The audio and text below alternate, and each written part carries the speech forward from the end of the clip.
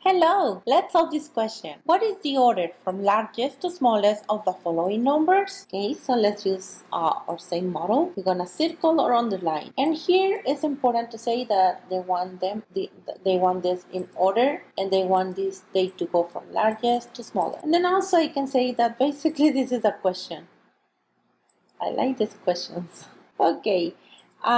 We did circle or underline, and we did box. My next step is to elaborate. In elaborate, I have to think about how am I going to solve this question. And when I see here different type of numbers, negatives and positives and fractions and decimals, to me it's a really good and easy strategy to change everything to decimals. So that's what I'm going to do. And for that, I brought my flashcard. If you don't have these flashcards with you, I'm going to make you a recommendation. Go to the fraction, decimal, and percent flashcards and multiplication chart. That's in the same channel. And then from there, you're going to see how the fraction, decimal, and percent flashcards look like, and you can create them. And then when we're solving problems, we're going to be using them. They're going to be very helpful. Okay, so we're going to get started with -3/5. I'm going to copy that, and I'm going to circle that in orange. And where do you see a fifth here? Is this one. See? Okay, so I'm going to work it out in here, and I'm going to say, okay, I'm looking for -3/5. What I know is that 1/5 equals 0.20, and it looks like this green section right here. But I want for my question 3 of them, so I'm going to have to repeat this green one how many times? Absolutely, 3 times. So I'm going to write on the side 0.20 times 3. And we're going to multiply. 3 times 0, 0. 3 times 2, 6. And 3 times 0, that's a 0. And I'm going to count the decimals. 1 and 2. And this one is 0. So the total is 2. 1, 2. So really -3/5 is the same as 0.60. To compare the decimals is a great strategy to line up the numbers by place values. So I'm going to write always a decimal point. Then on this one I have no holes, so a 0 goes in front of the point, and then I have a 6 in here, and then I can have another 0 here. See? Okay. The next number that we have is -3.4. Oh, that's an easy one because it's already in decimal form. So I'm just going to write it in here.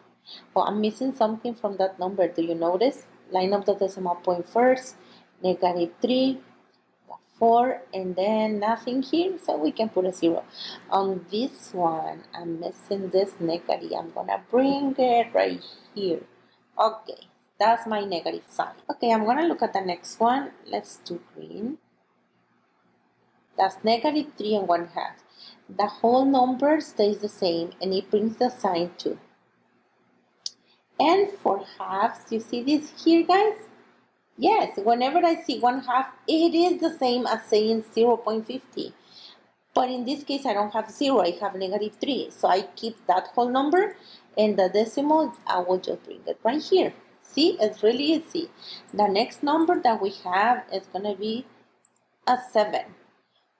Do you see any decimal point? I don't. But it doesn't mean there's none. It is in here, but it's behind the 7. So I line up the decimal point, and the 7 is actually in front of it. And fill in empty spaces with zeros. And it has no sign, so stays positive. And finally, I have 22/3. I'm going to write that one, and I haven't used red. So I'm going to use red. And I'm going to write my fraction here, and it is positive, so it's going to stay positive. This is 22/3, and I'm gonna say, okay, I have 1/3 here. But here, guys, it doesn't show on this one, it's too small, but it has a little line on top of it. What does it mean? It means that there's more 3 behind. And because this is not a short number, 22 is kind of a lot, I'm gonna repeat that 3, 0.33, and then I have the line on top, but I'm gonna repeat it at least for one more. And I'm going to repeat it how many times? 22 times, because that's the numerator. That's what the numerator tells me. Can you help me to multiply? Thank you. 2 times 3, 6. 2 times 3, 6. And 2 times 3, 6. 2 times 0, that's a 0. We already used this place value, so I'm going to use a placeholder. Let's do the next one. 2 times 3, 6. 2 times 3, 6. 2 times 3, 6. And 2 times 0, 0. Let's add the 6, 12. And I carry 1. 1 plus 6, that's 7. Plus 6, that's 13. 3, and we carry 1. 1 and 6, that is a 7. And that's a 0, but at the beginning, it really doesn't count.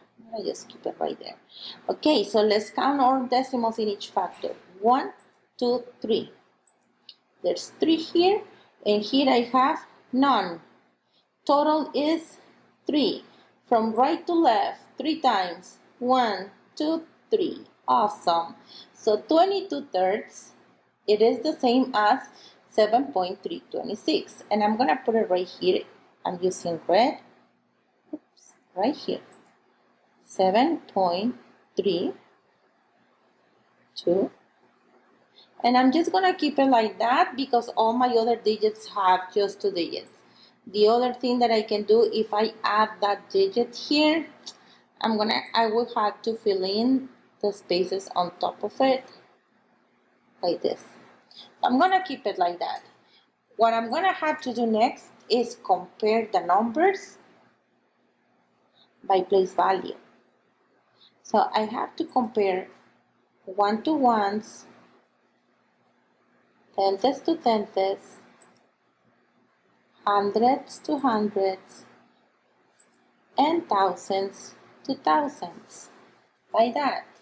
Okay, so, and the other thing that we have to look at is from 0 towards the right, we have positives, and from 0 towards the left, we have negatives. And I should have a 0 somewhere here.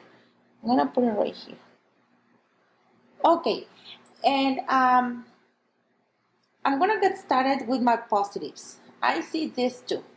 Okay, and then these two are 7. The number line is just so we can place an order. It's not really representing the action size. So here I'm gonna say, okay, this is a 7. I'm gonna say this is 7. And I have 7 and 7.326. So I'm gonna choose the first one. The one that is pink. That will be just the 7 right here. And then the next one is, I'm gonna use red for that one. I see 7.326. But this number really, we got it from here. 22 over 3. And that's 7.3. So that means that if A is here, that's closest to 7. So probably here. And I'm just gonna write it right here. 22 over 3. You see? Great. Now I'm gonna do something. What do you notice between 7 and 8? Which is bigger? 8. Okay, very good. That means that always the greatest numbers are towards the right. And the opposite, the smallest numbers are towards the left. Okay, great. Now I'm gonna start organizing my negatives. And the one that's gonna be closest to 0 because has no digits is negative 0.60. So that should be before 1. So in case 1 is here, this one's orange, negative 0.60 should be a little bit after halfway. So it could be probably here. So I'm gonna say that right here. This should be the orange. And this one should be negative 3/5. Because negative 3/5, you see here, is like 0.60. Great. And now I'm gonna look at my next number. I have negative 3.4. I'm gonna use blue for that one. And then I will have also negative 3.5. Which one will be 4? If this is negative 1, then negative 2 probably will be here. Negative 3, negative 4. And you see, like the digit itself keeps going higher towards the left. But the value gets smaller. Very good. The more a number is towards the left, the smallest in value it is. Awesome. So we're going to be identifying this number. So it should be probably is negative 3.4. So if I keep going here, I will have negative 3.1, negative 3.2, negative 3.3, negative 3.4. So moving a little bit more to the left. So I'm going to say that number might be about here. And on the numbers, it was given like that. Okay, awesome. And then I said I did this one now. And now I'm gonna do the other number, which is negative 3 and 1/2. And we got it as negative 3 and 1/2, and we figured that was negative 3.50. That's how I know it's gonna be after negative 3.4 going towards the left. So, but slightly after this, so probably here. And that one is given as